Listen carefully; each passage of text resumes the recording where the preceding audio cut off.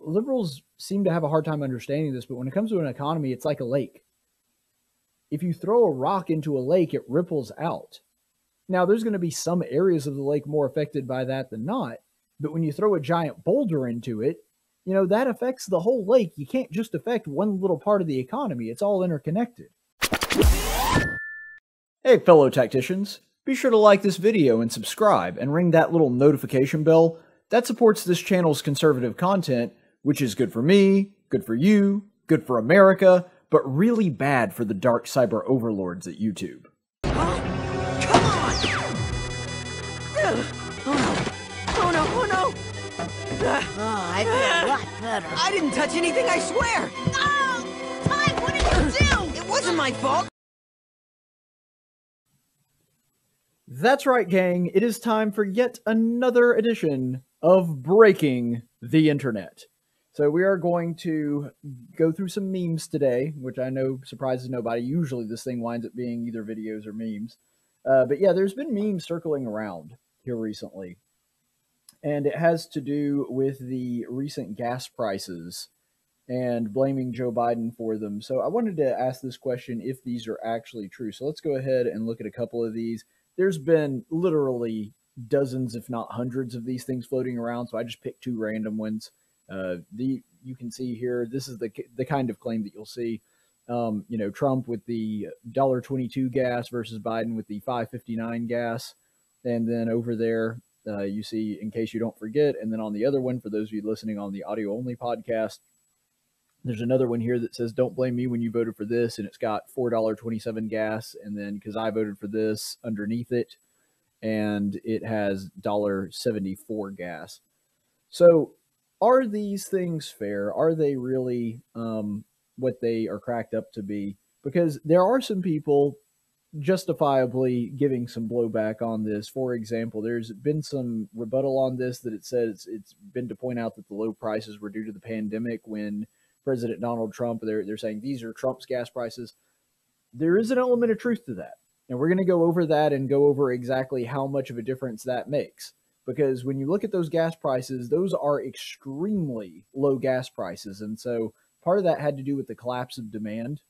And with the pandemic, there just weren't that many people driving because you couldn't go anywhere. And so you had a global drop in demand, which meant we had way more supply than demand, ergo the low gas prices. And so they're saying, well, this is just, it's because of the pandemic. And so those things aren't reflective of reality. And you also saw this rebuttal as well, which I actually thought was kind of humorous. So you'll see this one here. The first picture, it says 2008, and it's got gas at $4.59 a gallon. And underneath, it's a picture of a calm-looking, I guess that's a Chihuahua. You dumb libs, the president doesn't control gas prices. And then right next to it, 2021, there's an angry Chihuahua going, why is Joe Biden doing this to me? And seeing the gas prices at $2.79. And so that one is probably a little bit dated because gas hasn't been $2.79 anywhere in a few months. So I'm not sure exactly what they were pulling that from. I'm sure it was in the Biden administration. I remember when gas was around there. I think that was like about maybe May, April, something like that. So it has happened. I'm guessing that gas price is somewhere in the Obama. I mean, it really is the Obama administration, but the Biden administration. Anyway, so first of all, political hypocrisy is always funny. I don't care who it's aimed towards, and that one's kind of aimed at Bush. There are people that were kind of offering excuses for President Bush when the gas prices were in the $4.5 range. And now that Biden's gas prices, which, most recently when I checked, gas price was floating around $3.25 here in the state of Alabama. So there were people that were complaining about the Biden gas prices now, not complaining about the Bush gas prices. But I will say this, I think every single president gets more credit and more blame for gas prices than they actually do because they don't control it, but they do have an influence over it. And so that can't be discounted. And the thing about the political hypocrisy of people doing that, here's the thing. I know that there are people that were absolutely frustrated and eat up with Joe Biden's gas prices, and I'm one of them. But when it was Bush, weren't necessarily all that bothered by it. But I contend that those people are a minority. Because I can remember on many occasions when I was in college and a teenager in high school, which would have been in the Bush years, I remember quite a few times actually where I would hear conservatives at different rallies, that kind of thing, complain about gas prices and specifically complain about George W. Bush not doing enough to resolve them. I remember I was actually at a gathering where the Secretary of Agriculture for George W. Bush, so it was, I'm not saying there might not have been any Democrats in there. This happened at Tuskegee. I'm not saying that there were no Democrats there, but it seems unlikely that a bunch of Democrats would have come out to see the Secretary of Agriculture for a Republican president. So I'm guessing the room was at the very least mostly Republicans. And I happen to know that the guy that asked this question is a Republican, or at least a conservative, because I actually knew who the guy was. He stood up, and the question that he asked when it got to the Q&A thing was he asked why George W. Bush was not doing enough to solve gas prices and talked about how ridiculous they are. And when he said that, the room full of Republicans cheered. So I don't think this was even a majority opinion within the Republican Party that George W. Bush bore no blame for the high gas prices. So the meme is somewhat constructed on a false premise that nobody on the right had any issue with gas prices back in the George W. Bush years. I just don't think that's correct. I'm sure that there were some, because there's always some political people that to them politics is just a sport, like pulling for Auburn or Alabama in football. And so they will defend anything that their team does and attack anything the other team does. Yes, those people do exist. I understand that, and it is funny. I actually like making fun of those people, regardless of which direction I'm making fun of them on. But I'm just saying, as a whole, I don't think Republicans, as a party, were just letting Bush off the hook left and right for those gas prices. So that's a little bit of a misnomer there. And the big question here, because this is what we really want to get to, is it true? Is this actually a correct statistic to show those gas prices side by side with one another? And I mean this both ways. Because, frankly, not to get ahead of myself, but I thought that both memes contained a decent amount of misinformation. So the way that we're going to resolve this is let's just look at the facts. Let's just look at the data, because you guys know that is always my solution to these kinds of things. All right, so these are average gas prices from the year 2017 to 2021. And you'll notice that the reason that I'm using these stats is because it would contain years that had no pandemic. And so now we're comparing apples to apples as opposed to just looking at pandemic prices versus post-pandemic prices where there's an increase in demand. So these are the Trump years, January to October, because October just ended. So I also wanted to take out seasonality. So instead of just using whole years, we're only going to use January to October since this year only has those months to compare it to. So January to October with Donald Trump, the average gas price in those months, $2.51. January to October 2018, $2.86. January to October 2019, $2.69. And finally, January to October 2020, now this was after the pandemic, $2.26. So you'll see that the pandemic certainly had an effect on gas prices if you compare it to the other years that Trump was in office. But really not that much. And while he did have a slightly higher year on gas prices in 2018, that was presumably because of the tariffs and some issues that happened with the trade war. After his drilling policies went into effect and we see his policies sort of settle in, we see it on the decline. And I don't know what it would have been in 2020 had it not been that way, but presumably it would have been pretty close to the year before, or maybe even a little bit higher or lower. We can only speculate on that because we only have 3 years to compare it to. But the point is, Trump's average gas price is somewhere in the 260, 270-ish range, something like that. Now let's look at Joe Biden's numbers.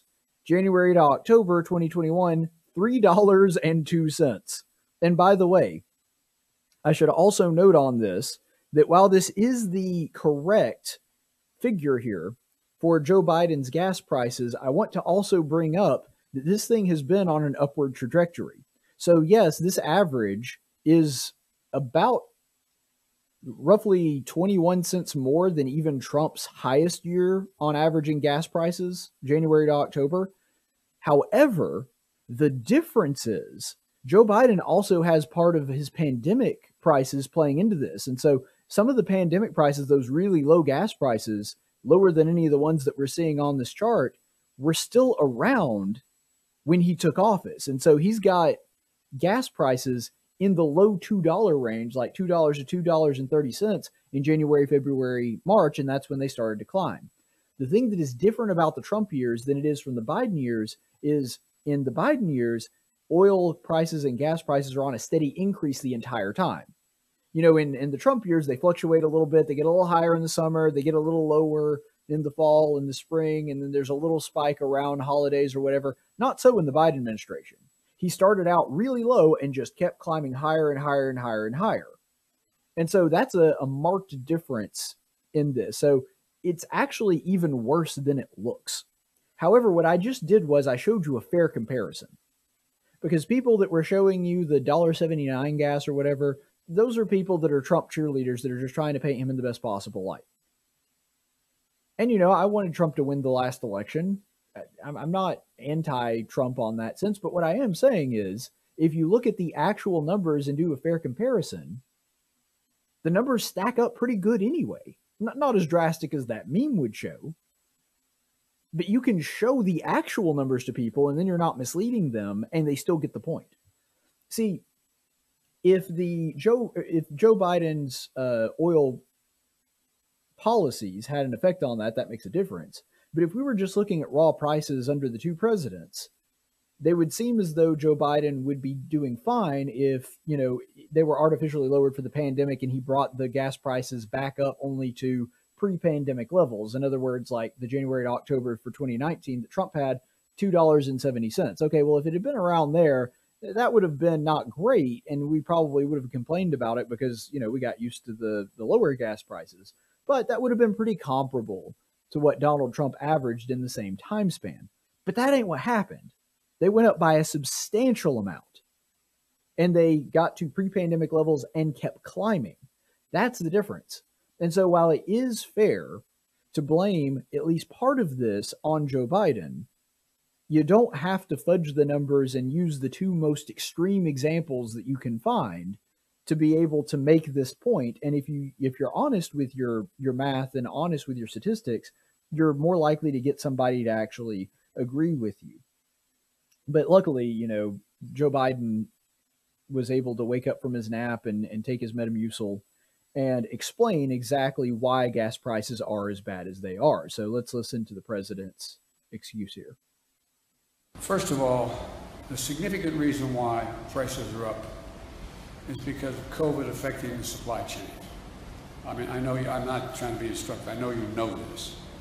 Number one. Why are you saying Number that? two, if you take a look at, you know, gas prices and you take a look at oil prices, that is a consequence of, thus far, the refusal of Russia or the OPEC nations to pump more oil. Yeah. So it's all Russia's fault and all OPEC's fault. I tend to remember that it wasn't that long ago that Joe Biden actually approved an oil pipeline, you know, after killing the Keystone pipeline from Canada to America that would have helped with this, that he actually and his administration approved and went through with a Russian pipeline to Germany, which should have decreased oil prices because it cuts out part of their transportation fee. And so the oil companies that are pumping things out of Russia would be better off. You know who denied that request multiple times? The Trump administration. So the Trump administration that was supposed to be just, a Russian's cat's paw, just, Putin's over there with the strings like the puppet master, just pulling his strings and making Trump do whatever he wants to. That was the sort of the idea that the media was trying to sell to people what was going on. Yet he denied Putin having that because it would be a competition for American oil and for other oil producers around the world. That he doesn't want to approve, but then Joe Biden comes in and approves it, and somehow he's the one that's not in Russia's pocket. How much sense does that make? But getting off of that for a second, he explains that really the people to blame are Russia and the ocean nations.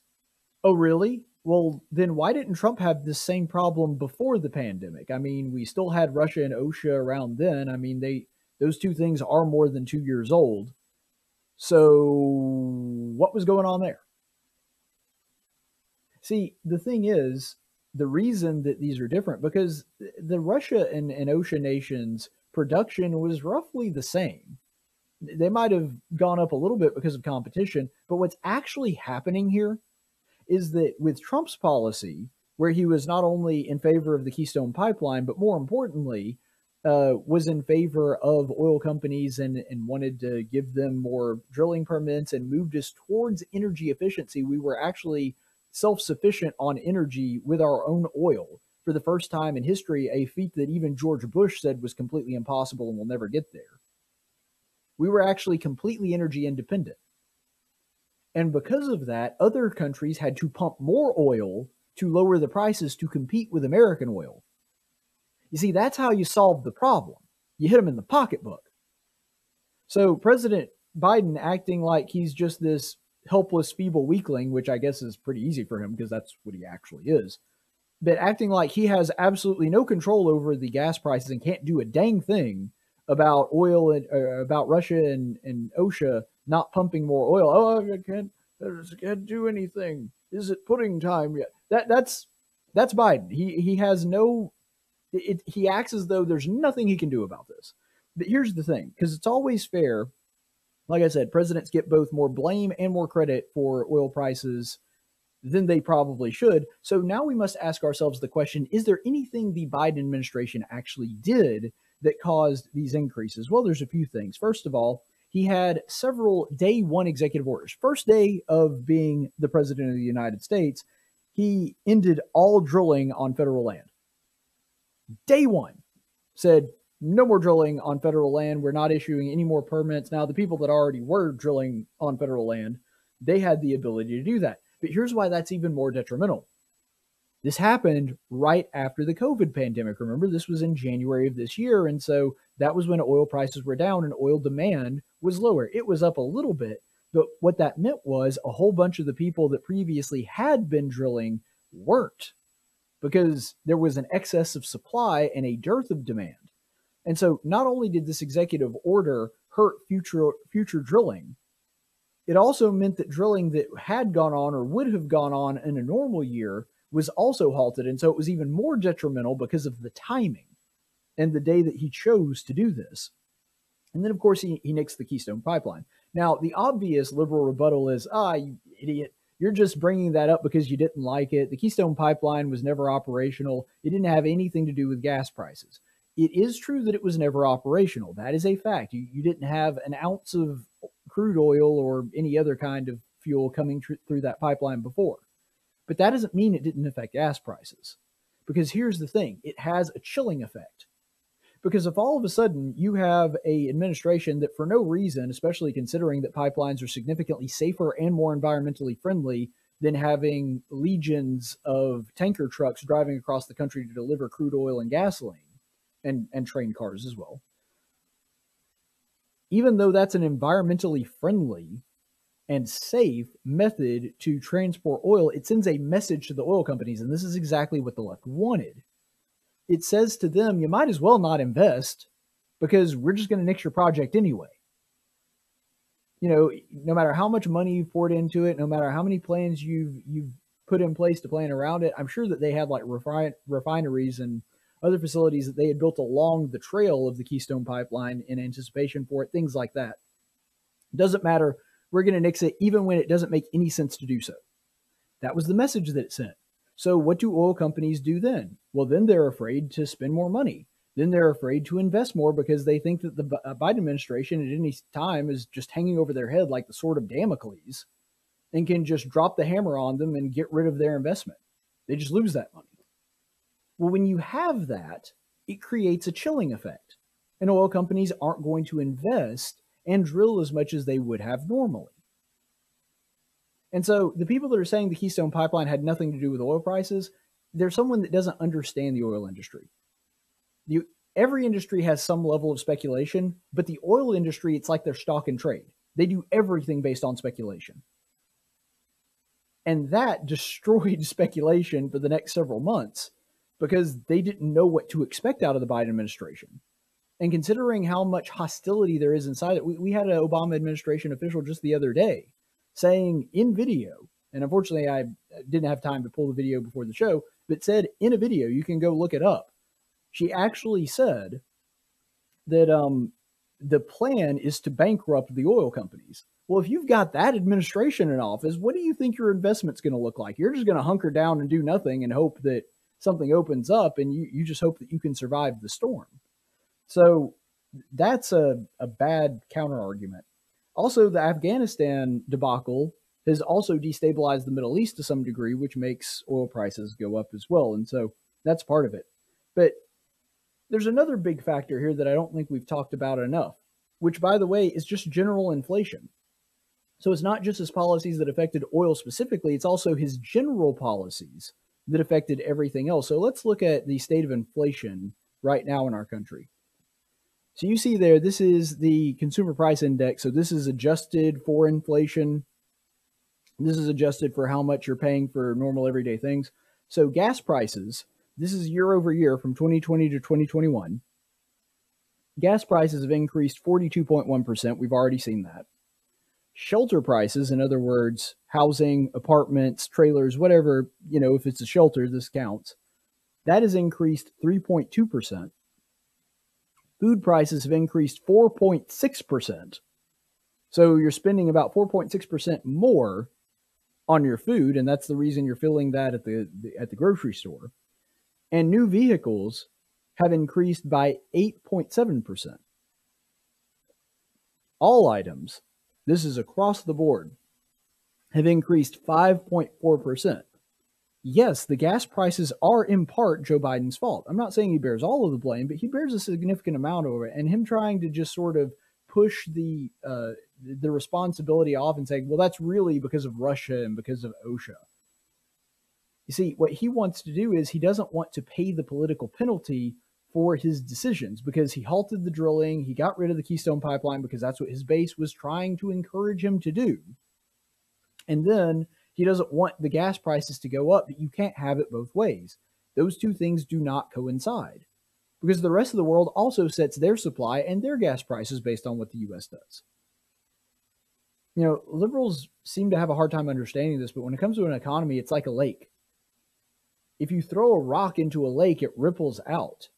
Now, there's going to be some areas of the lake more affected by that than not, but when you throw a giant boulder into it, that affects the whole lake. You can't just affect one little part of the economy. It's all interconnected. And so this is the problem that you run into. But what I would say to the people making the memes, you can certainly make the case, as I just have, that Joe Biden's policies are directly responsible for the increases in gas prices. This ain't the way to do it. Putting up the lowest gas price you can possibly find from the Trump administration and the highest gas price you can find out in California somewhere, as opposed to like Mississippi, where you probably pulled the first one, that's just dishonest. And it's not comparing apples to apples. And when people call you out on it, they won't be wrong. You can make a good case without having to mislead people, and then they have nowhere to go. Just show them the facts. And people will wind up getting it. Whenever you want to argue, and this is part of the reason that I made Tactics in the first place, is because it is a place to talk about how to argue. If you are going to make an anti-Biden argument, or any argument, regardless of what stance you're trying to, heck, you could do it the opposite way. You could make an anti-Republican argument this way. This would be a better way to argue. You always want to make sure that your argument is set in a good place. You want to make a position that is defensible. And so you think about, okay, if I were my opponent and I were trying to disprove what I'm saying, how would I do it? Because with the memes that we provided, it's really easy to disprove those. But if you do an actual apples to apples comparison, do a little bit of homework, then you've got a rock solid case, and then it's very difficult to counter your argument. Ever wonder where Superman gets his incredible powers? Some people say it's the yellow sun of Earth, but I think it's because he subscribes to this channel and likes my videos. Now, I'm not saying that if you subscribe to my channel, you'll necessarily wake up tomorrow as a super strong, nearly invincible alien, but it definitely doesn't hurt your chances.